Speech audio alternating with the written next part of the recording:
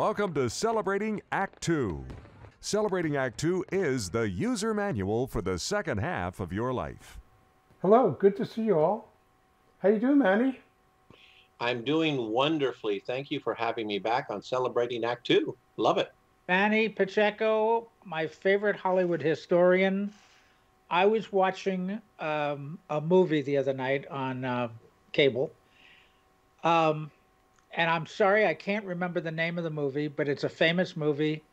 And in the background, I hate myself for not writing down the name of the actor, but in the background was he's the heavy in the film. He was a gangster sidekick, Right. and he then later went on to become a regular, a kind of a leading actor, and it's Raymond Burr. Right. Oh yeah, Raymond Burr was Burr. he was a heavy in a lot of films. Who was he was a big guy, naturally big guy, but years later, of course, he if you want to call it graduated, I don't think it's a step up necessarily, but he graduated to more leading roles. Well, when you end up, television. when you end up being the star on Perry Mason, that kind of changes everything. I mean, you might be thinking of the movie Rear Window. He played a bad guy in the movie Rear Window, but there's others. Just for the audience's edification, a heavy in Hollywood parlance means that you're a bad guy.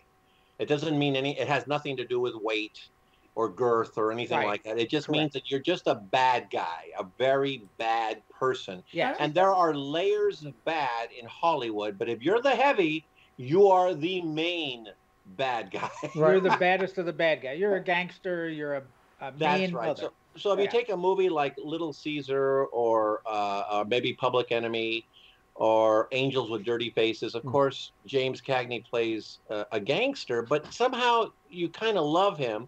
So they had to put in somebody who was a little bit more evil and enter Humphrey Bogart, who spent the better part of the 1930s as a heavy until he became a leading man in movies like The Maltese Falcon and Casablanca. So, yes, the heavy is the baddest of the bad. Yeah. Right. And also, for a little equal opportunity here, well, most of the heavies were villains. There were a few like Betty Davis, the villainess, who was a heavy. Yes, but they weren't necessarily called heavies. They might have been called something like Black Widows. Yeah. So, I mean, there might have been a different name for them, but yes, technically they were heavies as well. And Betty Davis and Joan Crawford, really wonderful at playing villainesses when they were asked to. But some of the character actors who remain character actors and were very popular as heavies, mainly because of the popularity of film noir and the gangster films and even westerns. I mean, westerns would provide your source of heavies. In westerns, you might find a Lee Van Cleef, who spent a lot of his career as a heavy, and he was so good at playing just these evil weasel-like victims. You know, he got that narrow nose and that narrow face, so he kind of symbolized that kind of evilness. But there were intelligent heavies like Arthur Kennedy in the James Stewart, Anthony Mann productions. Also, Dan Duryea was good at playing a heavy. And of course, Jack Elam, before he became known as pretty much a comedian in Westerns, he played heavies in the 1950s as well. So Westerns were a good place to find them. But then you had your source for gangster films and film noir, where you'd find these wonderful actors who became famous because of it. Clifton Webb, who ended up playing Mr. Belvedere, but he was a heavy in Laura, the movie Laura, and The Dark Corner. He plays a bad guy. William Bendix, before The Life of Riley, was great at playing the heavy, playing just an evil guy. Yeah. So, and everybody knows William Bendix if you ever watched the TV version of The Life of Riley. So, I mean, there's a great example. But then there's names that might not be as familiar, like Neville Brand. If you want to see a great film noir featuring people like Lee Van Cleef and Jack Elam, the third part of the heavy group was a gentleman named Neville Brand, and he looked a little younger, he looked a little bit more innocent, but don't let his innocent look belie his evilness, and he learned it, believe it or not, by being a member of the military before he went into acting. So there was a tough side to a very innocent looking face. And Neville Brand is one of those forgotten heavies. And I would be remiss if I didn't mention one of the great heavies of all time that probably would have had a longer career had he not died suddenly at the tender age of 32, and that was Laird Cregar. Laird Cregar was a fine for 20th Century Fox, and he appeared in a movie called I Wake Up Screaming with Victor Mature and Betty Grable. And of course, he plays a corrupt police officer who pines for the sister of Betty Grable, played by Carol Landis, by the way, and she ends up dead. And so, of course, they're trying to find the murderer. And I'm telling you, this man, Laird Cregar, was so creepy in this film. And they started making other films, like an updated version of The Lodger. He was in a film called Hangover Square. But he wanted to be a good guy so badly that he went on this weight program because he was overweight. And he lost like about 150 pounds over the course of 6 weeks. And his heart just couldn't take it. And he ended up dying at the age of 32, right when he was cast as the inspector in the 1940s version of Les Miserables.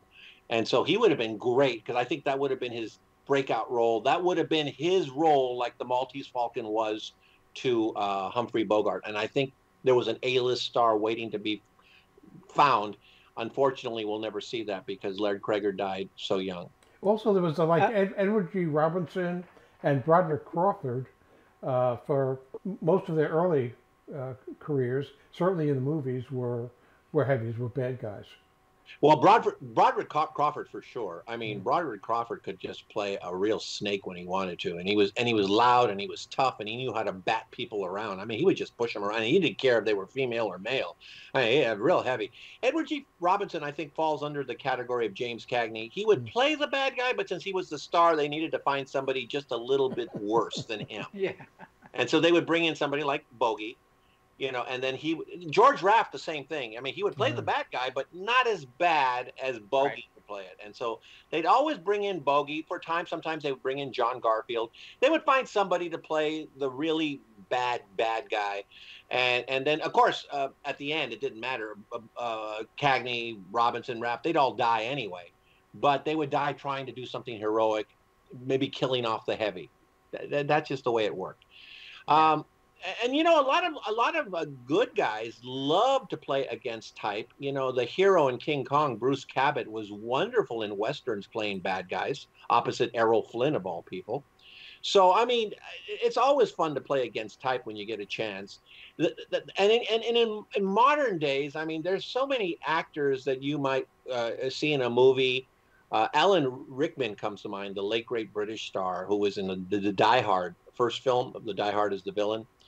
He was so great at being somebody sinister and bad, and he was truly a suave heavy. And any heavy you choose to pick that played the villain in a Bond film, truly classic, memorable heavies.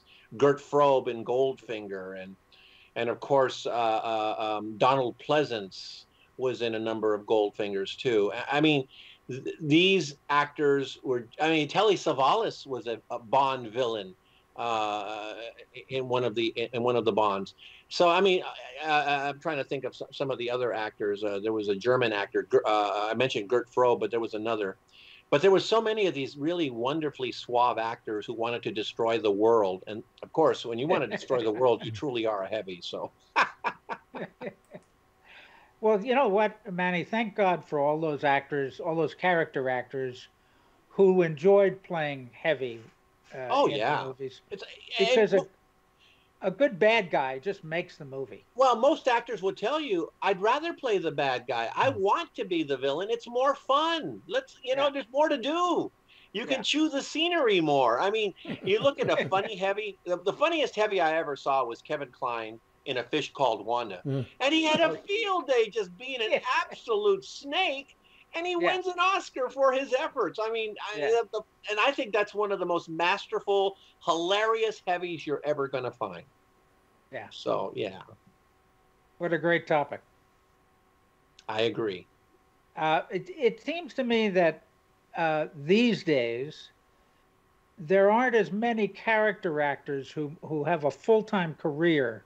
Everybody wants to be a leading man, and nobody gets, maybe it was a era when you got stuck in a role. you were a character actor and you couldn't get out of it. I don't know. But it seems to me that there are fewer character actors these days. Yeah, but the ones that are around are really good. Paul Giamatti, J.K. Simmons. I mean, was there anybody more sinister and more evil in Whiplash than J.K. Simmons? And talk about a heavy. I mean, that was just it was. No, but I think many of the modern heavies are not really. They're bad guys, but they're not heavies. Like Robert Englund, who was masterful as Freddy Krueger. Oh okay? yeah. Okay, he was just an evil person, but he wasn't necessarily a heavy. I mean, he was just pure evil. It wasn't like he was disguised as a human being, as a nice human being. Or who played Hannibal Lecter? Oh well, Anthony Hopkins, of course. Yeah. I mean, was that just one? I mean, he was delightfully, deliciously evil. I mean. So I'm right there with you, Art. Yeah, I mean, they might not be the traditional heavy, but they are heavies nonetheless. And maybe we should call them and dub them the modern heavy. Mm. And they're there, and sometimes they're played by the main star, and there's nothing wrong with that. Yeah. I think that's okay too. Yeah. There's always got to be somebody that is going after, let's say, Liam Neeson's children, or maybe putting Sylvester Stallone in a compromising situation on a mountain, or maybe in a sewer, or trying to destroy Gotham.